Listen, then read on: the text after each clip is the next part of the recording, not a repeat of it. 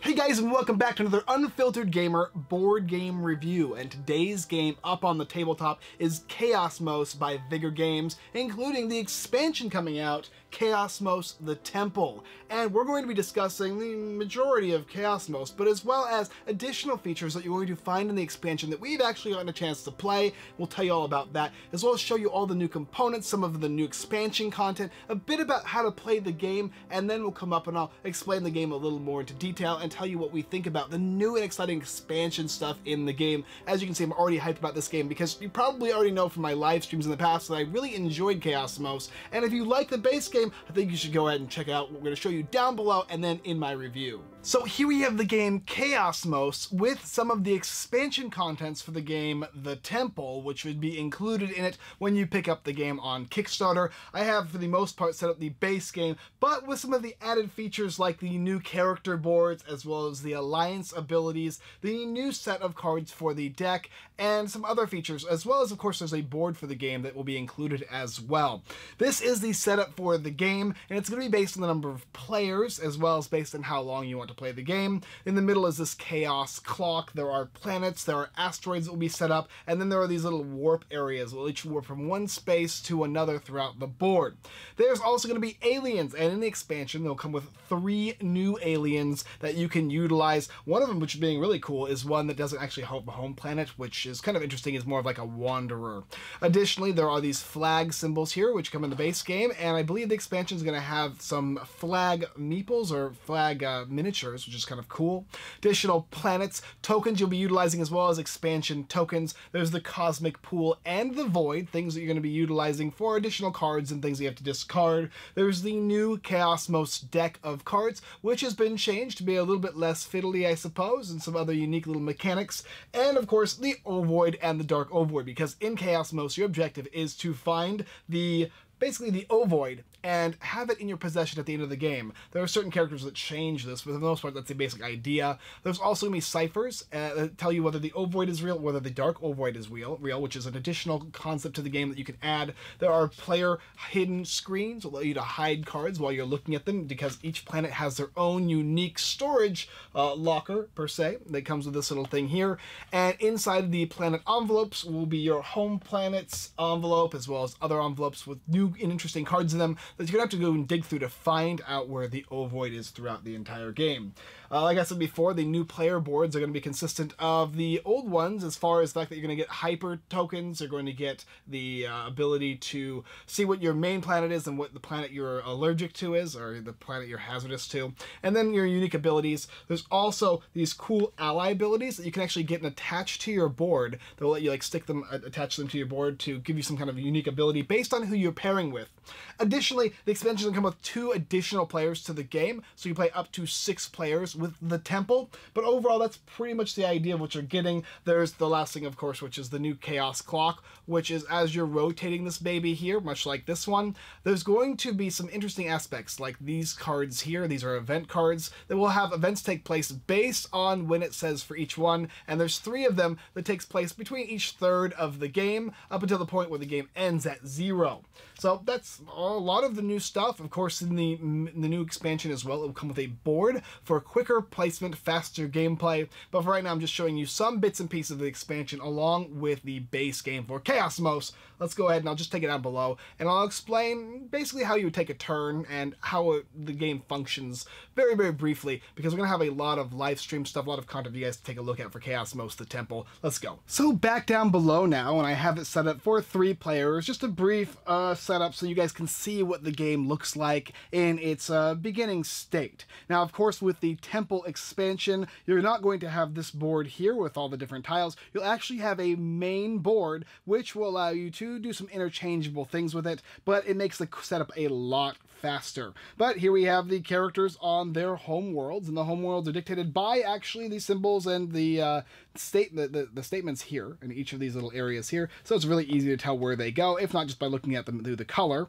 Additionally, too, you're going to have here, which is the pool here, the cosmic pool set up for the 6 cards in the cosmic pool. You have the die, and you also have each character with a specific screen that will not only tell people what that character does for the most part, but additionally let you hide while you're basically putting cards into your main planet's envelope. Now, every single character is going to get a certain amount of cards, and I believe it's 10, and they will be looking at their cards in hand, and you can put up to 4 inside the home planet that you start with, because you have a hand size of 7.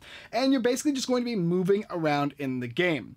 After you basically set up your planet deck as well as your hand, you're going to basically try to find out where the ovoid is. Now, of course, the ovoid will be shuffled in, and if you have it out here in the cosmic pool, you're going to have to reshuffle it again, make sure that it goes into at least one of these envelopes, or a character specifically has it, or player, without actually knowing which person. And there's additional modes of play that can incorporate the dark ovoid, allowing you to play with both ovoids to determine which one is real and which one is not. But for the most part, these are just going to go into the deck, and all cards will be dealt out into these binders here and to all of the players, showing that none of the cards remain other than the ones in the cosmic pool. So you're basically searching for that ovoid that's hidden amongst your friends or the pool here.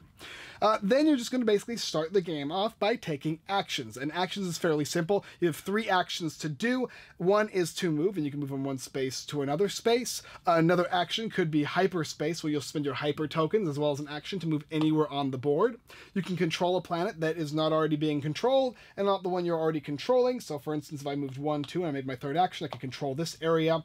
When you do that, you're just basically going to take one of your tokens to symbolize that you have been there. That was one of the planets that you visited. You'll then take this envelope, replacing it with the previous one that you had. You'll look inside of it, you'll see if that ovoid is in there, and you can exchange cards freely, and you can leave it in front of you, showing that you own that planet, at least for the time being. Another thing that you could do, if you wanted to, was you could attack, and to attack is fairly simple. If you move on to a player's space, you can then choose to attack them. You'll use the cards in your hand, and many cards in the game will give you bonuses to attack, whether it's +1 or +2, or some kind of combinational attack utilizing more than one card, and your opponents will go back and forth. Attackers must win with at least 1 higher than the defender. Defender will win on ties, and if either player has +1 advantage, then that player will actually get to take a card from their opponent's hand and put it into their hand. So it will allow you to gain the ovoid, hopefully, or other cards that will help you throughout the game. Another thing you could do is you could play a card from your hand. Some cards are basically free actions, while other cards will tell you whether they cost an action or not. Some may even cost more than 1 action. You also can trade with the cosmic pool. If you're on your home planet, you can simply trade a card from your hand for a new card from the cosmic pool. There are times where really good cards will be in here, and potentially even the ovoid itself, or dark ovoid. And then after you've taken your 3 actions, so if it was 1, 2, and then 3 to control this planet, you're going to end turn, and you're going to move this cosmic track down. Moving this track will symbolize the game ending, and depending on if you're playing a longer game or not, it'll either be at 48 or I believe 36. Which is the shorter variant of the game. If you are playing with the temple expansion, well, this is what's really cool about this thing here, is you'll actually be ticking this down, and at certain points throughout the game, based on the event cards, you're going to trigger an event, and you actually pull this thing out. You'll read whatever the event does, and then you'll put it back and play just like you would normally the original Chaosmos. And you're basically playing until the clock winds down with 3 unique event cards and multiple different types for the new expansion with the Temple Chaos Clock. Pretty cool if you ask me. And players will keep going like that. It'll go to the next person's turn after this person ticks. This person will move around the board searching fighting, trying to find that ovoid in order to win the game. I also forgot to mention too with these guys here, when you fight, you'll also be rolling these dice in addition to playing cards, and these die are pretty normal. They function like normal 6-sided die, except for this unique mechanic, which is this symbol here. That symbol is an infinity symbol or a mirror symbol by itself. If you roll this and roll this, the total is 6. This will mirror whatever number you rolled with the other die. And if you got really lucky and rolled this, that is an infinity symbol, which means that you rolled infinity, which means you just straight up win the combat, which can happen 1 in 36 times, I think. So pretty sweet. And that's pretty much it. That's pretty much the base idea of the game. There's a bunch of additional content with the new expansion, and of course, even the base game has a bunch of unique modules, things like the Barren Planet, things like additional tokens and Chaos tokens that you'll be able to utilize, asteroids, different builds for the board, or with the expansion, the main board itself, and the quicker setup for the game, Chaosmos. All right, let's come up and talk about the expanded content, as well as the base game if you haven't ever played. Well, first of all, in this game, you're basically just competing for either the Dark Ovoid or the Ovoid if you're playing with both of them. If not, you're simply just looking for the Ovoid, the mystical, magical device that controls all properties in the universe. It's something that you need, and all the races are going after it, attempting to get it. And what's interesting about the game is it is a complete social deduction style mystery game. Now, there's no trade or anything like that, but there is somebody who has the information, and you need that information from those players in order to facilitate yourself winning the game, because you have to have the ovoid in your possession at the end of the game. Now, there are also some characters or aliens that will not need it or attempt to have everybody lose, etc., etc. There are ways in which they are going to attempt to win the game in a different variant. For the most part, you're attempting to gather that ovoid, save it if you have it early, and then acquire it at the end of the game and make sure you keep it. There's attacking that goes on and takes place throughout the game. You're rolling dice. You might get these infinite combos where you actually get the both infinite sides of the die, or if not, the infinite die turns into a mirror, which is actually really cool as well. You're either going to know quite a lot about what's going on in the game, or you're going to potentially even know nothing, and you have to go out and search for that information as you continually process what is going on. What interaction are they doing? Why are they doing it? And how do I learn that information? There are cards in the game that will facilitate that as well. You're going to be able to gather certain cards that will let you scry other players' hands, and then there's also beacons or cloaking beacons that will actually let you hide certain cards from your hand when other players look, and they'll get to choose between them to try and figure out what they have and what they can gather from you. There's the different movements that is changed now in the expansion. The original game actually has these tiles that you place down to formulate the board and makes it all different. In the new expansion, that is drastically cut down, made a lot easier, a lot quicker to set up. The game is like 3 times quicker to set up now. You simply put the board down, put your aliens down, you gather your alien, and you get your flags and all that, and you're pretty much ready to go other than just the cards that you have in your planet. Otherwise, the other one used to be a big setup process with a lot of different variants. This one just pushes that all together, but puts it on a singular board. The expansion also comes with allies now. You can play with up to 3 allies. You just can't play with 3 allies next to each other, which begets some really weird things that could happen if you did that, so that's why you can only do 2 and 2. But in that term, you're also going to have to deal with in a 5-player game. 2 people team up, 2 more people team up, and then there's 1 person left over. But don't feel too much regret for not actually allying, because you'll gather certain cards if you don't gain allies during certain parts of the game that will help you in some way, and they're actually pretty strong cards. But of course, I think allying is probably the best way to go if you can. Think of something like Rising Sun as far as that game goes. You want to have allies, but if not, there's still some benefit you'll get in this game as opposed to that one for not actually allying, which makes this a lot better as far as that goes. Than that one, it's irritating because like if you ally, you get bonuses, but if you don't get bonuses. And in this one, if you can't ally, even though you mostly will want to, you'll get a bonus because you're not in that alliance. And alliances, if one person has the override at the end of the game, you will both win, provided you're playing with the right alien races. Additionally, there are the alien powers, and you'll be able to use your warp token as well as an action to flip over your power, which is a permanent power that goes throughout the game. It's very useful, and each alien has its own unique power, as well as ally powers. When you ally with somebody, you'll give them theirs, and they'll give you yours. They'll give you theirs, and then you'll be able to each use your own allied powers, and they're very powerful. They help out in certain ways, and they change the game just enough, but not too much to complicate anything. And it's a nice touch of, I want to ally with him because because he knows this information, or maybe no one knows any information. I want to pick him or her because she specifically has an allied ability that will really help me throughout the game, even though she might have the least amount of information. There's the Doom Clock, and you know how that works. It just spins around the board, and once it gets to 0, that's it, game's over. Who has the ovoid? Well, in the Temple expansion, there's 3 different parts to the game that will not only let you ally during those periods in time, but also something unique will happen that is a permanent effect that stays in play. Maybe a specific card is less strong or more strong, or maybe some type of ally bonus happens, or maybe perhaps, I don't know, there's more asteroids added to the field. It just changes things up just a little bit, but enough to make a difference. And it's also interesting because you don't necessarily know when those events are going to take place, because as you rotate the clock down, you're going to start to figure out that, oh, it's actually coming a little later in the round, or maybe it's a little sooner, because each ability functions differently.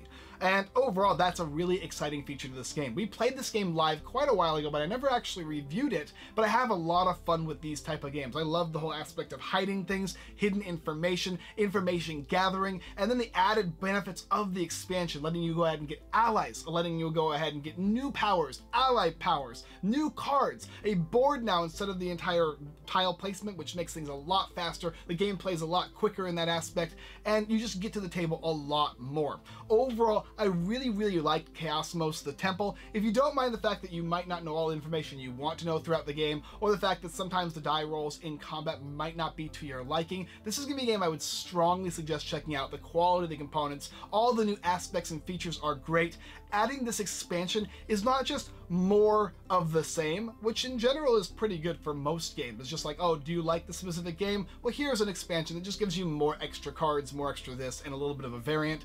This one basically changes the game up completely, adding new characters, new aliens, allies, unique abilities that happen on the Doom Clock, and a bunch of other content that you're going to get in the game Chaosmos and Chaosmos the Temple. If you're interested in taking a look at the game, check it out down below. You can also watch us play the live stream from the original one, and we're going to do another live stream of the Temple pretty soon here. I'll have a link down in the description for you to go ahead and check out Chaosmos. I really like this game. Alright guys, thanks for watching another Unfiltered Gamer board game review. If you're interested in Chaosmos and the expansion of the Temple, go ahead and take a look down below. It's a game about deception, it's about conniving, and it's about hidden information. As long as you possibly can hide, the better you are. But there's a lot of combat, it's really aggressive. Also, check out our website, unfilteredgamer.com. We're giving away a ton of different board games. I think right now we're giving away the game Return to the Dark Temple, but that might be over by the time this video comes out. Regardless, there'll be something out for you there as well. And don't forget to also go ahead and check out our friends at Boardgame.com, the Giveaway Geek, and show me how to win, and the cardboard stacker. I'll just put them all over here for you to go ahead and check out. Thank you so much for watching, and as always, I look forward to finding the ovoid without you next time.